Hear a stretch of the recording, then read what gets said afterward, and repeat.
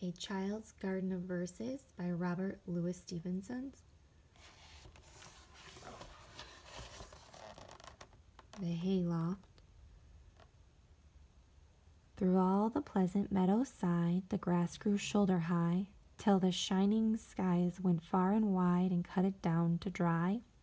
Those green and sweetly smelling crops, they laid in wagons home.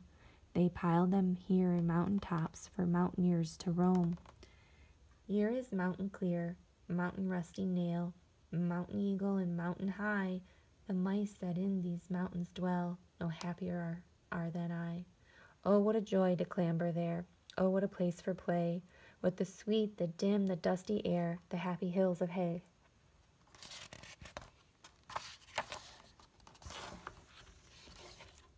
A Child's Garden of Verses.